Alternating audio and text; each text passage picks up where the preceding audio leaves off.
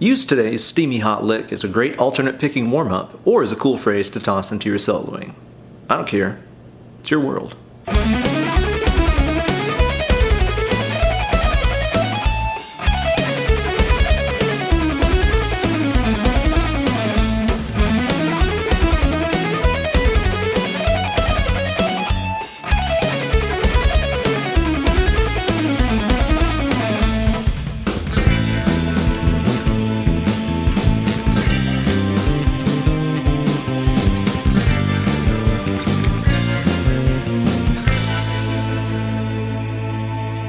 Hey there kids, it's your good buddy, Uncle Ben. A couple months ago here on my channel, I had a video titled, I Ditched My Old Workouts for This, in which I introduced you guys to one of my favorite new phrasing concepts. You remember the one.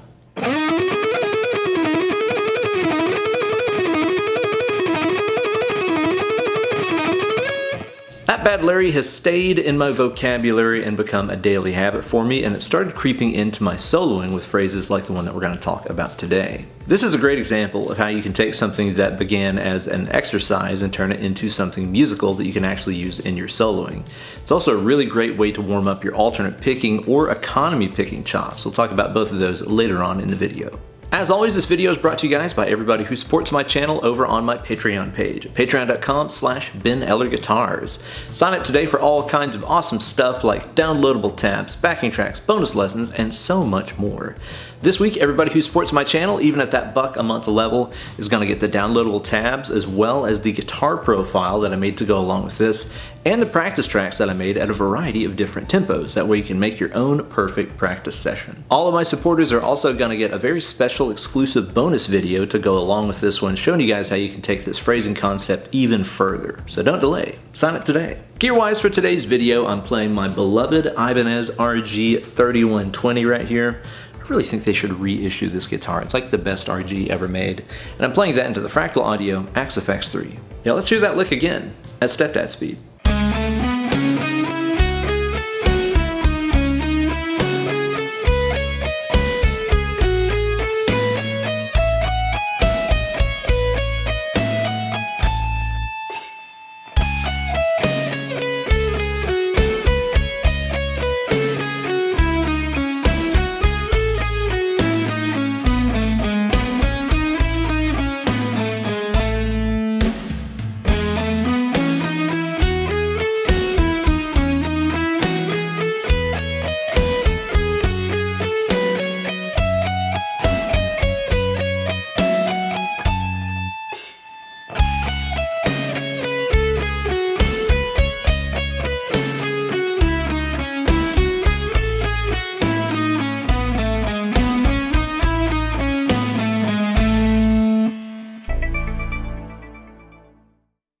Okay, so this lick is based around triplets, and it's going to be in the C# minor scale, although the harmony changes a few times if you're playing with the backing track. And it's using a 3-note per string pattern that looks something like this. And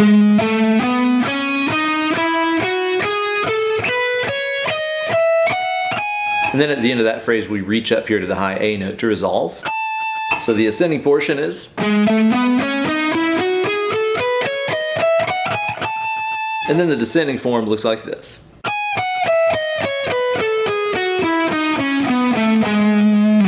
Now, if you'll recall the original video that inspired this one from a couple months ago, it's based on this phrase that I came up with that uses 2 strings. And you're going to basically walk up, and then on that same string, do what I call a switchback, which is where you walk up, and then go back down to the lowest note as a way to change directions, and keep walking down the next string.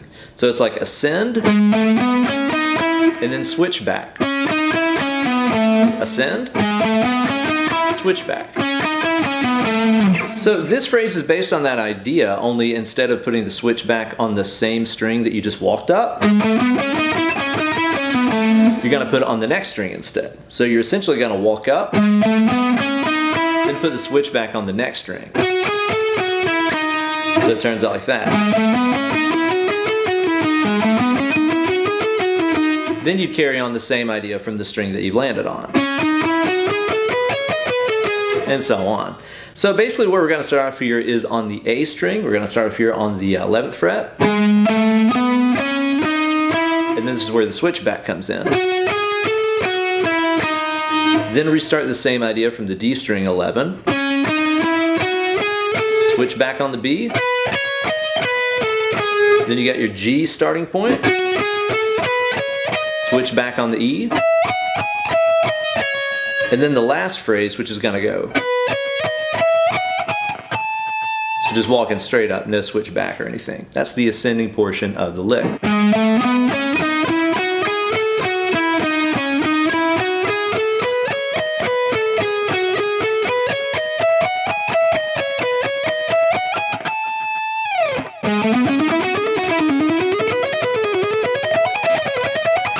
I'm playing that with alternate picking, but again, we're going to talk about the picking here in just a second. You could also economy pick it.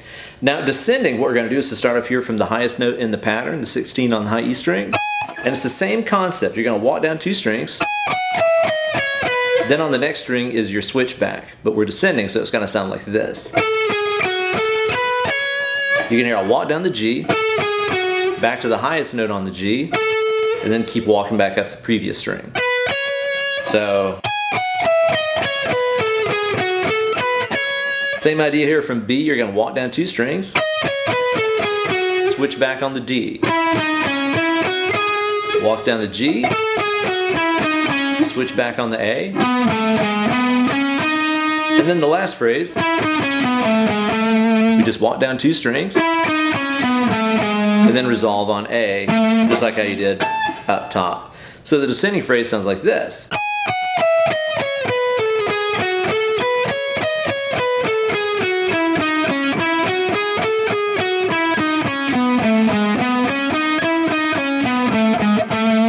So now you have it both ways, just the way your mother likes it.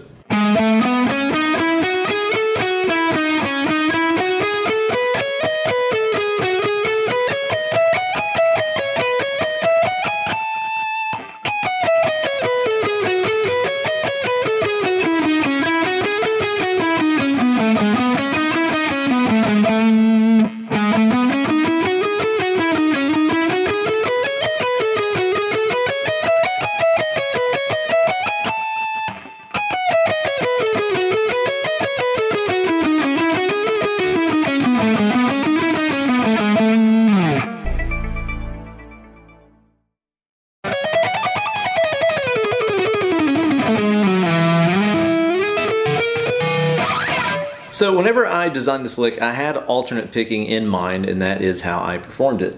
Now, I like to start the ascending one with a downstroke and just continue with alternate picking throughout, like this.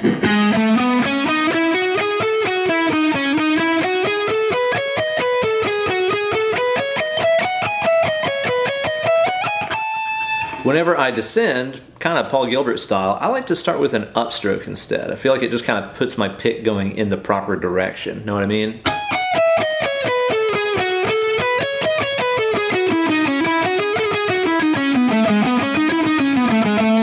Either way though, this is kind of a challenge because it involves changing strings off of both downstrokes and upstrokes. A lot of my faster licks feature only one kind of string change, like ups only. But this lick features changes after both downstrokes and upstrokes, so it's a little bit more of an obstacle course.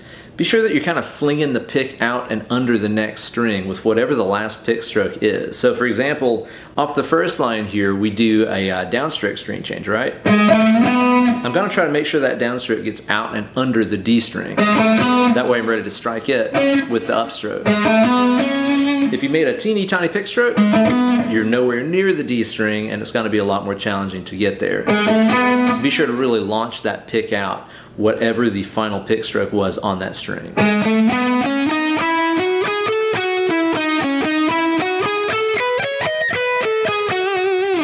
Same holds true for the descending one. Like I said, I like to start with an upstroke. Kind of feel like from the get-go it puts my pick going in a comfortable direction since that ends on an up. And the string I'm going to next is upwards in direction. It just feels a little bit more natural to me. Your mileage may vary. But be sure you're also doing those launchers that I mentioned before. Whenever you're changing strings off of that, you want to be sure that the pick is away from the strings. That way we can crash into the next one pretty effortlessly. Cool thing about this phrase is, though, you can also use it to practice your economy picking. Whenever you play it ascending, you're going to be working your down to down economy picking, and when you play it descending, you're going to be working your up to up economy picking. Here's how. You could also think about this as like downward pick slanting on the way up, upward pick slanting on the way down. It's one of the best ways to sort of think about it, because it's not going to be pure economy picking. There's very few pure economy pickers out there, honestly, and very few phrases that work with pure economy picking. Be sure to check out last week's video about alternate versus economy picking. It didn't get near the hits I think it should have. It's got some really good info in there, so be sure to go back and check that one out as well. But if you play this first ascending portion here with your downward pick slanting, it's perfect to work on that down to down economy picking. A great way to think about this is just to start every string with a downstroke. That's what I really want you to focus on. Down, down, down, down, down, down, down, down, down, down, down, down, down. Okay, so watch the downstrokes as they slide from string to string.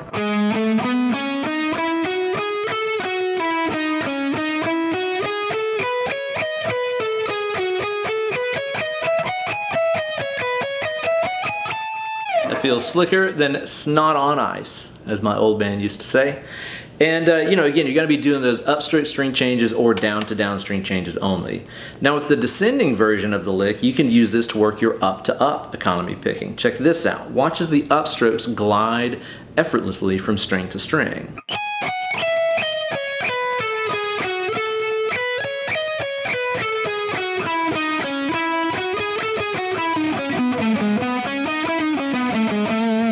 So you'll notice with that right there, I'm thinking about starting every string on an upstroke. I think that's the easiest way to think about your economy picking. Up, up, up, up, up, up, up,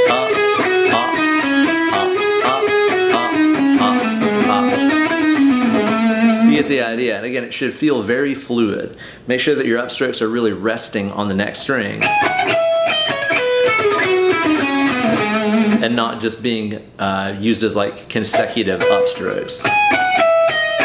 That's not really economy picking. You want to use the next string to kind of stop the pick, wait on the next note, and push through it. This will have those downstroke string changes. See right there. So this is like an upward pick slanted kind of lick whenever you're descending. So yeah, you can use this to practice both ways. It's really handy to get that economy picking thing down, or a great way to improve your alternate picking chops. I'm providing the tab with both alternate picking notation and the economy picking notation over there on the Patreon page, so be sure to snag that and pay close attention to the picking directions. So there you go, guys, another sick lick that's bound to get you chicks. Probably not, it'll probably just get other guitar players talking to you at Guitar Center or whatever, but that's still pretty cool if you ask me. Thanks so much for watching. Be sure to upload a video of yourself shredding this lick over on the Instagriddles and tag me in it at Ben Eller Guitars. I'd love to see the progress that you make with this lick. And if you want to get even more out of this video, be sure to get the downloadable tabs, guitar profile, backing tracks, and so much more over there on the Patreon page. I'm also uploading that special exclusive video showing you guys how you can get even more mileage out of this and mix up your phraseology to get some really cool sounds out of it. So be sure to sign up today and check that out. Thank you guys so much for watching. Be sure to like the video, subscribe to the channel, ring the bell for notifications every time I upload a new slice of fried gold, and tell your mom I said hi. Well guys, it's been fun as always, but I think it's time for me to go do some more shredding. It's time for you guys to get away from the computer, pick up that guitar, and start mashing some rope. Less clicking, more picking.